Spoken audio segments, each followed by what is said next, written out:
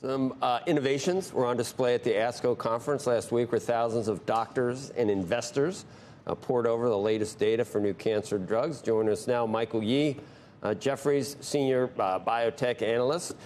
Jeff, did you see mostly incremental progress on a lot of things that we've seen in recent years, or did you see any real quantum advances? There's a big piece in the journal today on what used to be a death sentence, talking about different types of lung cancer and how much more manageable, not cured, but at least there's some hope.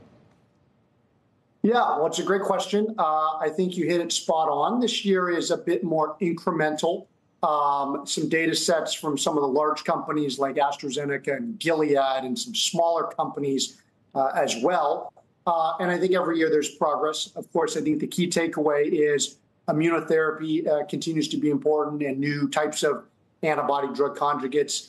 But the beat goes on in biotech. You know, the XBI has had a very nice bounce this year. Investors are definitely more engaged in biotech this year, and there's a lot going on overall in the space. Michael, did the issue of AI come up, and is it still the sort of the potential, or is anything actually in practice yet? That's an interesting one. You know, that's been a smaller topic here at the Cancer Conference. But what might be interesting for investors is, of course, Moderna and Merck, which are partnered on the cancer vaccine in melanoma, which is presenting the 3-year data. And Moderna says they might be seeking an accelerated filing next year.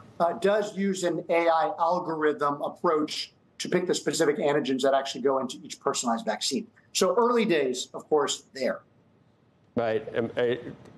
You mentioned immunotherapy. I'm trying to figure out what the eventual answer is to I wouldn't even just call it cancer, because it's, I don't know how many diseases it really is. What about early diagnosis and you know, looking at markers that can give you early detection? Because then, you know, if you get it early, you don't really need to cure it. You just sort of need to get it out. Yeah.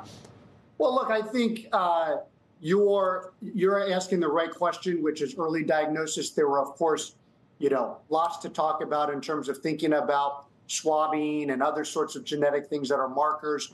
You know, I think today, certainly in 2024, they're still talking about trying to slow the cancer, or if you get technical, more about adjuvant, or you've taken out the tumors and you're trying to prevent it from coming back for years. Obviously, that is where the Moderna Merck cancer vaccine plays. It's trying to prevent for many years the cancer from coming back, or in adjuvant settings of melanoma and lung cancer. So that's kind of where we're at. I think investors today are still engaged in trying to get treatments for cancer.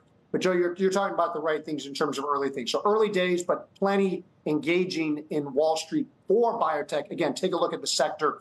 It's been back. And if you would also remind you that many pharmaceutical companies flush with cash have been buying these up, whether that's Lilly or Astra or Pfizer, which has some good breast cancer data called CAT6. That's pretty interesting too. So pharma is buying a lot of biotech.